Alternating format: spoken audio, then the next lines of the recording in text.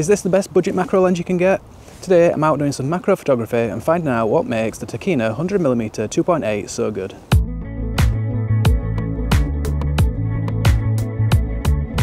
If you've seen any of my other macro videos, particularly the most recent ones, you'll know that most of the time I use the Sigma 105mm macro lens, and that's really good, but the main reason I use that is because it autofocuses with the FTZ adapter on the Z7 body. For a long time I used the Tokina 100mm 2.8 ATX-Pro lens, but unfortunately that doesn't autofocus with the FTZ adapter. But there are still many reasons why this is a fantastically good lens. I've come out to a local area today, I'm going to capture some macro photography with it, and I'm going to explain why I think this is still the best budget macro lens you can get.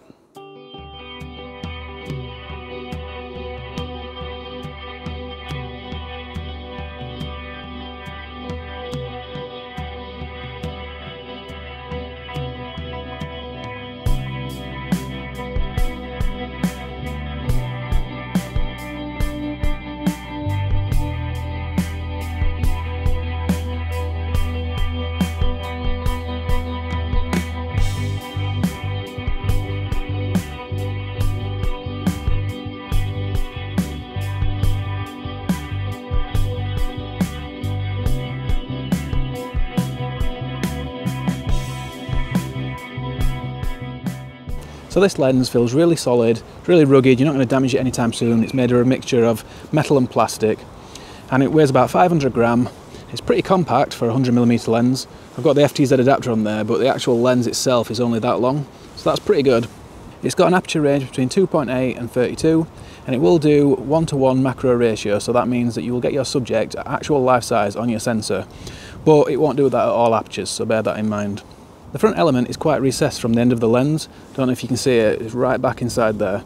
I do have a lens hood for this, but to be honest, if you're worried about damaging the front element, you don't really need the lens hood for that. If you're trying to stop flare and glare, that's usually not an issue either, but you might need it for extreme circumstances.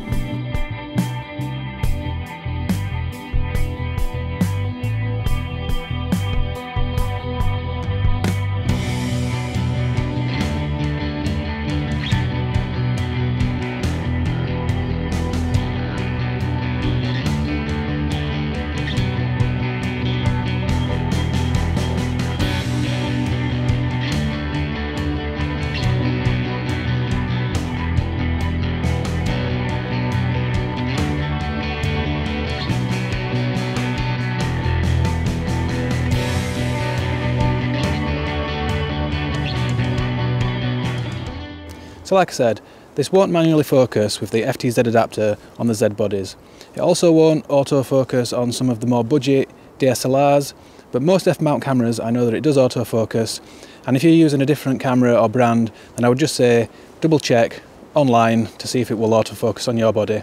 If you're happy with the manual focusing system, then you don't need to worry about that, and all you need to do is use this push-pull mechanism here, and once you've pulled that back, it allows you to rotate the focus ring and get focus on your subject. I've been using focus peaking on the back of my camera, so that will highlight all the areas that are in focus.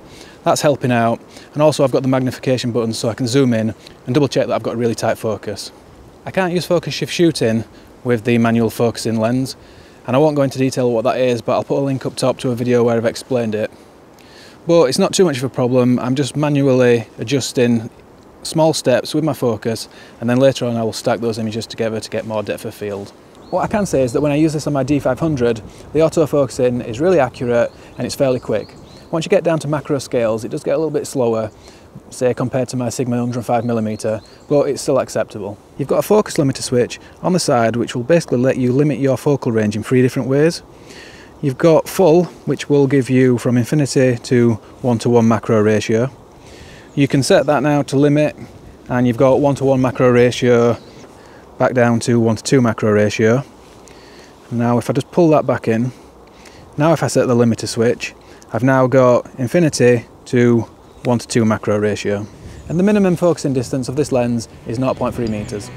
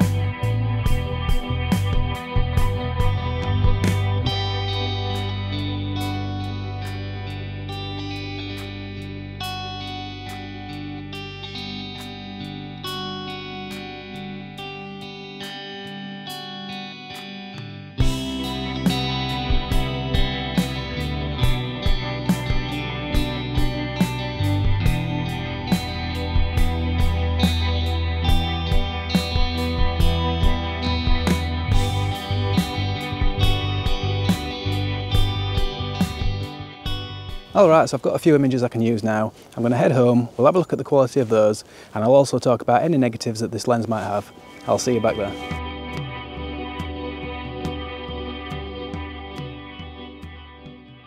It can be difficult to find good macro subjects during winter, but hopefully those few shots give you some idea of the kind of quality you can expect from the Tokina 100mm 2.8 lens. I did also want to show what the quality was like across a range of different f-stops, so I've got another series of images to show you and we'll take a look at those now. So these images are obviously not macro, but there is no way I can get down to f2.8 if I was shooting really close at macro ratios. I've taken all of these at ISO 125, and this is the shot at f2.8. If we zoom in on the tree here, we see we do have some softness. Looks fine from here,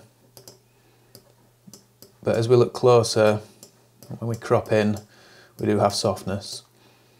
There isn't massive amounts of change when we get to the edges of the image. It's still soft, but I wouldn't say it's much softer. We do have some chromatic aberration. You see we've got some blue fringing around these flowers, and there's some green fringing here around the branches. We can get rid of that fairly easily if we just come down to lens corrections, make sure we're on manual here at the top, and then we can just use the eyedropper tool to hover over that green colour, select that, and that will disappear. And we can do the same for the purpley blue colour up here, like that, and that's all gone now. Let's move on. If we look at the f3.2 shot, fairly similar, looks fine from a distance. If we get in close, we've still got some softness, not quite as much as the f2.8 version. And again, similar at the edges. Once we get really close to the edge, probably is just a little bit more softer, but generally pretty consistent across the whole frame. This is the f4 shot. Starting to get a little bit sharper now. Still a little bit of chromatic aberration. Probably less than before though. And we'll move on again. This is f5.6, so this is where things really start to tighten up. If we look now, we've got a lot more sharpness. And again, a little drop off at the edges, but not bad really. Pretty consistent across the frame, I think. Moving on, f8. Really nice and sharp now. And we've got less fringing, I would say, around the flowers up here. Let's take a look at f11. It's getting really crisp now. It is one of the benefits of this lens, it is really sharp once you get to the right apertures. Let's move on to f16. It's not bad, but I think we're starting to lose a little bit of sharpness now. So that will be because of diffraction. And if we have a look at f22, again, getting softer. Still consistent to the edges of the frame, I think, but overall softer. And then f32, we're really suffering now from diffraction, and that's looking fairly soft. So I would definitely recommend using this lens between f5.6 and f11 if possible. That's really where you're going to see most of the sharpness. So are there any downsides to the Tokina 100mm macro lens? Well, aside from the obvious, that it doesn't autofocus on some cameras, there's not a lot to complain about with this lens. It does suffer from some chromatic aberration issues, but you can get rid of those in Lightroom and Photoshop, so it's not a massive problem for me. And it also doesn't have vibration reduction, but again, not a massive problem. A lot of modern cameras have in-body stabilisation, the Z7 does, or you can raise your ISO, work on a tripod, use lights. All those kind of things will get around the problems of not having vibration reduction. So I think for the money, this is definitely the best budget macro lens that you can get. You can pick these up used in the UK for about £200, and I think that's an absolute bargain.